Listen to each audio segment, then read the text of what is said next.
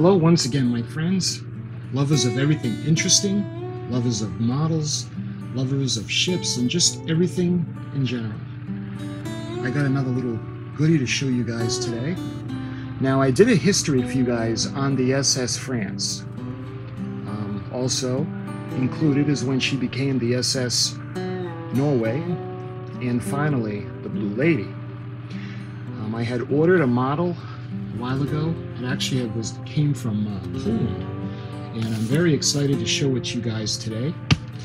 It's packaged very nicely, and this has come a long way. So, my friends, let's take it over to the desk, and I'm going to show you how cool this model is. Okay, so, by the way, excuse the mess. I'm working on the Klingon D7. This is from 1968, and to give an update on this model, I just had done the lights. We did the two colors.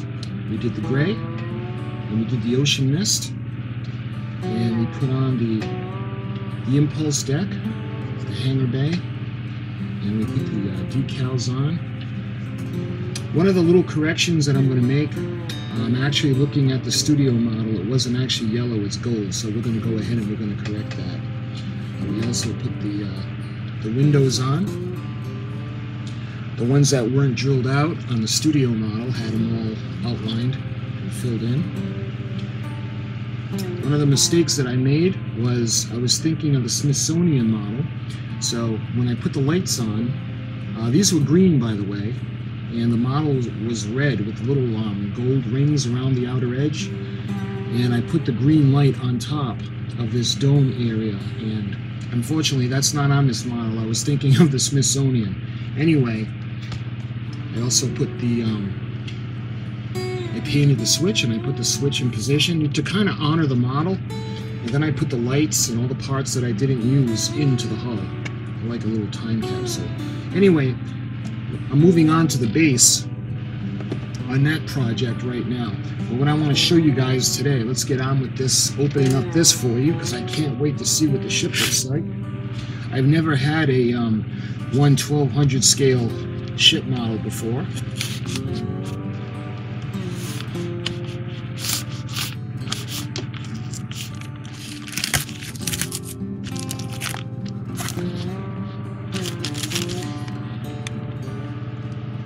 Check it out. You guys can see I love the, look at, I told you guys it came from Poland. And let's see, salmon, $2.99 a pound. I think that's salmon. Alright. Let's see. They packed it very well.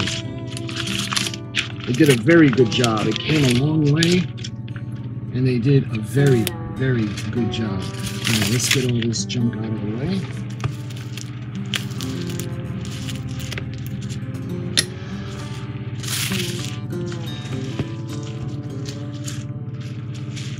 There. Finally. Look at that.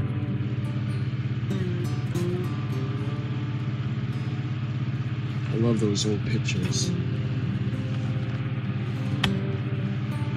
And this is the SS France. Look at that. This is from the French lines. Again, this was so amazing. I don't know. Usually when you look for these online, depending on what ship it is, they can range from anywhere from $30 to as much as $80 or $100. And I'm not talking about the listing price, because that's different. I'm talking about the sold price, what they actually sell these for. And this seller had offered this at a discount, and believe it or not, I got this for $9.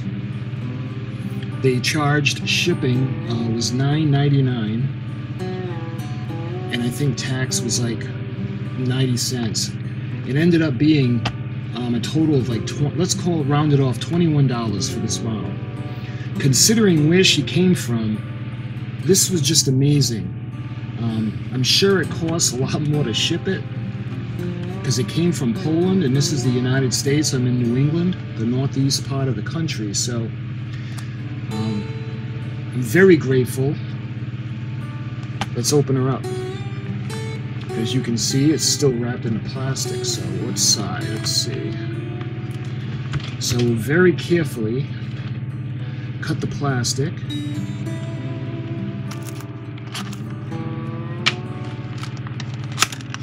There we are. Now let's pull her out. Again, this is the first ship that I've ever had in one 1200 scale. Let's see. Is there information on the bottom?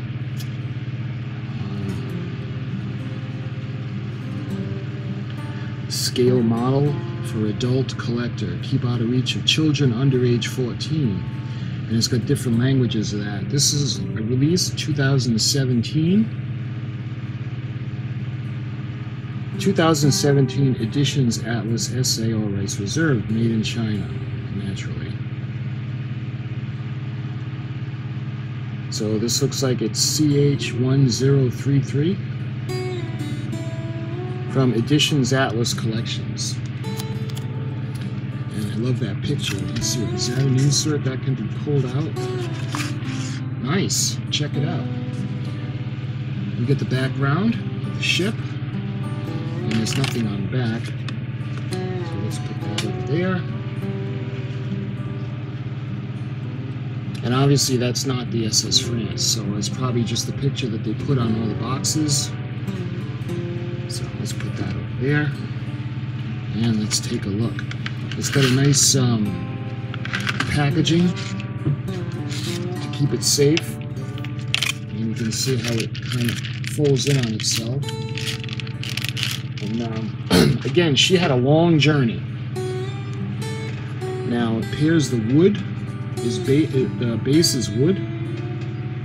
You can see the nameplate, and the ship actually feels like metal. I'm not sure what it is actually made out of, but it feels like metal.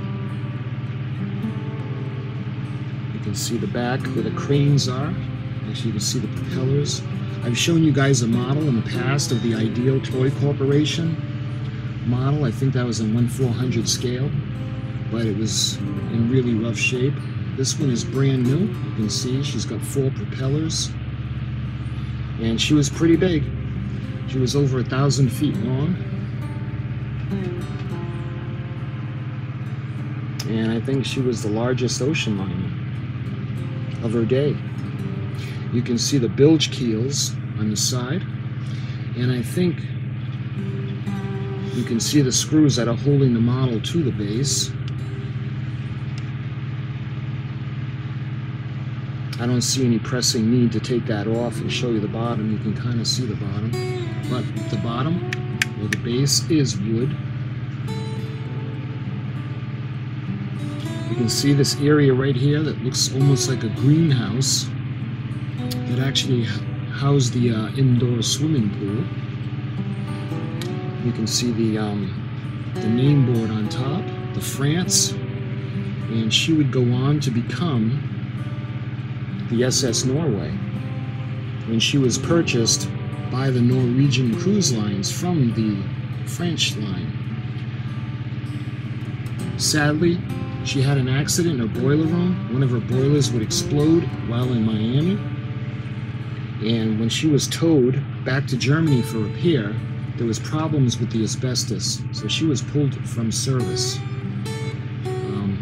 Last-ditch effort was made to try to save her, and she was renamed the Blue Lady, but sadly, ultimately, she would be scrapped. But she did have a good life. I believe she was 1960 to 2008, so she had a pretty good life. And she was very popular in the transatlantic days as the France, and she was almost equally as popular as the Norway. She had gone from the Northern Atlantic while she was in Norway to the Caribbeans and done the Caribbean cruises. So this is a magnificent ship, and let's show you guys the starboard side. Again, you can see the bilge keel and the base, the bottom of the base. It's got a really, really good construction. Like I said, it feels like metal. And these are plastic. I'm sure the mast is plastic. You know, I'm almost tempted to put rigging on mine. We'll see. If you can see the lifeboats, the whaling boat going all the way down the side. You can see up where the boat deck is. A really beautiful ship.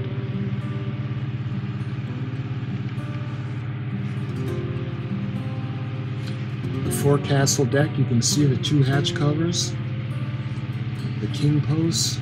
Actually, there are 3 hatch covers there. You can see the bridge, the wheelhouses, and those magnificent smokestacks.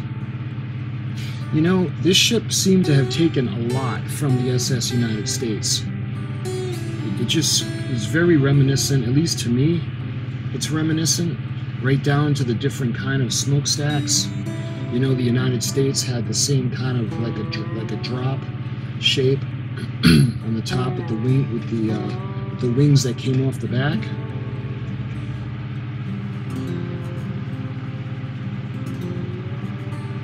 But this is a really nice little model. I was ecstatic to get this. So now, when I do the show you guys the artifacts from the ship herself, whether it was the France, the Norway, or the Blue Lady, I can use this as part of the backdrop. And I showed you guys the Glencoe 1/400 scale. That was a mold taken from Ideal. And I like to use the big pictures of the paintings as backdrops when I show the artifacts. Let's see, what do I got to show you from the France? I got some advertisements of the ship coming up. I'm going to be doing a video on that. Also, I have a couple of glasses, champagne glasses, and that was when she was the Norway. And I also got a postcard when she was the Norway. So I'll be showing you guys some stuff from this magnificent ship pretty soon. But I wanted to show you this model. I was so happy to get it. And I love the backdrop. Beautiful. Like looking out your window. How's that?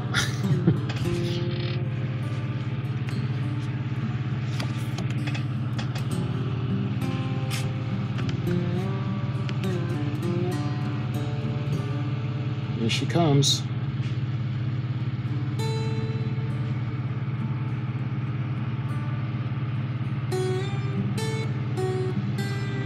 Nice. When it comes to these models, I was lucky enough to get another one of these. It was a little bit more rare. I had done the history on a book on the Morro Castle, and I'm going to be doing a history of video on her. And that's a magnificent ship who really met an untimely ending, and she didn't really deserve it. It was because of one person, basically, though it was never proven. But I actually have a 1/1200 scale model of that ship, and I was absolutely ecstatic to get it. And I think it's the same company, because it's coming from Poland again. I'll check to see if it's exactly where this model came from, but I'm looking forward to getting that. So my friends, I just wanted to show you this model really quick. Nice little find. I was happy to get it. Brand new. And I got it for a great price online. You can see the way the box looks. And again, the company, let me show you guys the company. It's Editions Atlas Collection, or the Atlas Editions Collection. So often is the case, I thank you for watching, my friends, and I'll see you really soon with the artifacts from this wonderful ship. And if you're interested or following this build, I'm starting the base, so look for that video. We'll be doing the base to put this on, but it's everything for this wonderful little model. Thank you for watching, and I'll see you soon.